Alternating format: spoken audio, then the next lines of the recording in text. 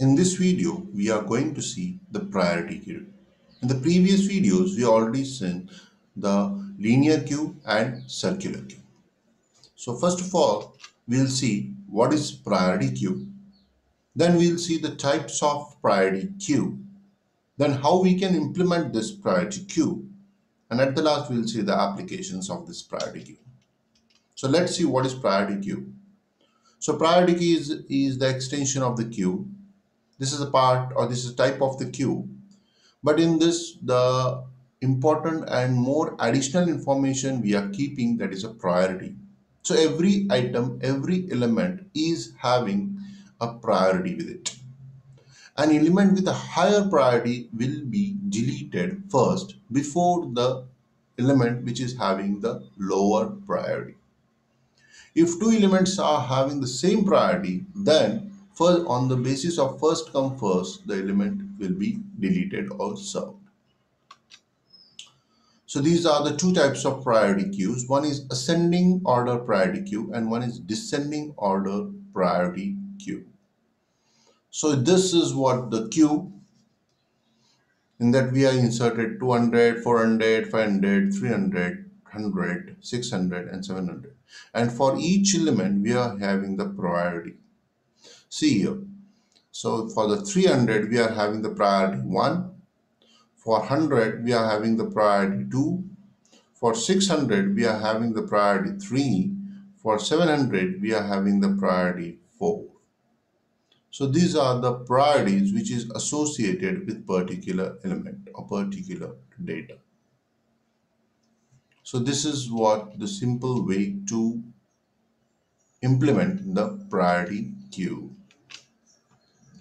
So representation of, you can use the array or you can use the linked list for implementing the priority queue. This is the one which you are implemented using the array. Here you are maintaining the arrays and you are maintaining the priority.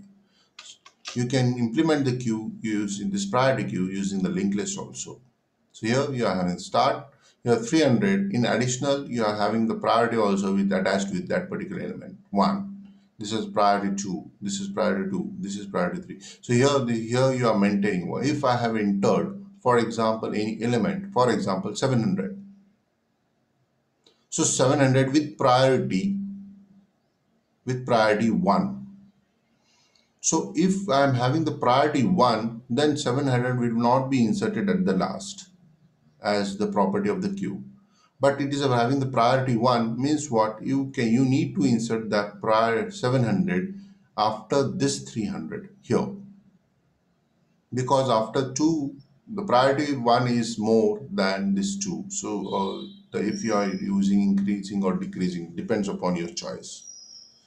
So here you are having the increasing ascending priority. So here I need to insert the element with the priority 1 after this.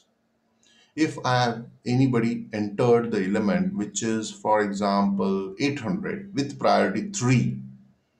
So with the priority 3 means what? This is a priority 2, this is also priority 2, this is also priority 2, and this is 4. So the next element you should insert in between this 400 and this 500 with the priority 3. So the element which is having the priority 3 will be inserted in between 400 and 500. This is one way of you are maintaining the priority queue. Either you can maintain the priority orders at the inserting time, or you can maintain the priority orders at the deleting time also. So there are two ways to implement it. So here we are implementing the priority, or we are considering the priority at the insertion time.